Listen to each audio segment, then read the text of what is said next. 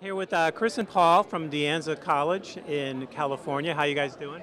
Doing pretty good. How about yourself? Yeah. Good, good. So you enjoying the conference? Very much. Yeah. A lot of good food. A lot of very interesting stuff to see from everybody else. Is this your first time in Washington, D.C.? Yes. Yeah. It's actually my second time, but first time at this conference. Yeah. Oh, that's great. It's a long ways. You guys are a long ways from home, huh? Quite. Very far. Yeah. It's a lot of adjustment to time zones. Yeah, trying to sleep. Yeah. Well, this is pretty interesting stuff here. What are you guys doing? Why don't you explain what's going on here? Well, we take donated systems from private people or companies, or just any donated system. A lot of people donate computers or laptops, and what we do with them is we refurbish them. We make them so they're working in good condition again. We wipe them clean and reinstall Windows XP to them, and we get them running it really good. And what we do is we donate them to a student that applies for the program. All he's got to do is fill out a financial aid form, and he gets this refurbished system to do his own schoolwork. If he's doing graphic design, we have higher-end computers for that. If he's just doing something simple like writing reports that he has a little brother always hogging the computer, he can get his own computer even if he can't afford it because it's a donated system. That's excellent. So how many of these are you doing a year or a semester? I don't know how you figure that out. It really varies based on the demand. Yeah. So I don't actually have the exact numbers, but Susan Momgren, who will be doing a booth tomorrow, she'll be here also, and she can probably feel that question better. Great. And how many students are involved with this project?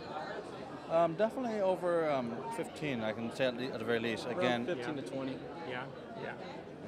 And what are you guys majoring in? IT. IT. yeah, I'm going to computer science. Uh-huh. So you're thinking IT is are you looking for a job when you graduate from the 2-year school? Possibly for Microsoft, maybe be a troubleshooter. Yeah. Good. And how about you? Paul, you looking at going on to a 4-year school with the computer science degree? Correct. I plan on going to a 4-year school and then getting a degree, and then from there look into what kind of jobs I can get. Uh-huh. And right here you've got a machine taken apart. Is this a typical kind of machine you would get for a donation? Normally we get desktop computers, the basic tower, but every now and then we do get laptops, and those are a little rougher to repair, but then we're always pretty good with them. Yeah. It's pretty neat stuff. So it's good. I think maybe there may be an opportunity for a business with this kind of stuff. Huh? Have you ever thought about that? Very much. Yeah. Very much. It is very good experience as well, because for my own use. If I ever walk up to my computer at home and it's not working for any reason, I don't just sit there and go, gosh, I can't fix this. I had to go to Fry's and spend $1 million. Well, now I know how to fix that, and I can help out anybody that may need to help that. And it's going to be a very useful skill in the future because I could get a job with that as well. That's great. And if I may add, earlier when you were asking about what we do here, Chris covered about one of our things that we do, and that we provide donated computers to students.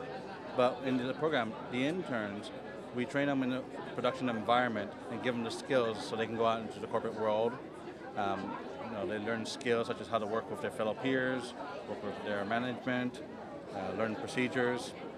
In addition to that, we also give them, based on availability of internships, we actually can place them out in the field, and working in the corporate world is a eye-opening experience for some of our interns. That's great. That's excellent. Well, congratulations on coming out here. I know you both got an award this morning, right? So that was pretty nice. Yes. Thank you very much. So that was a good day, and thank you very much. It's excellent work.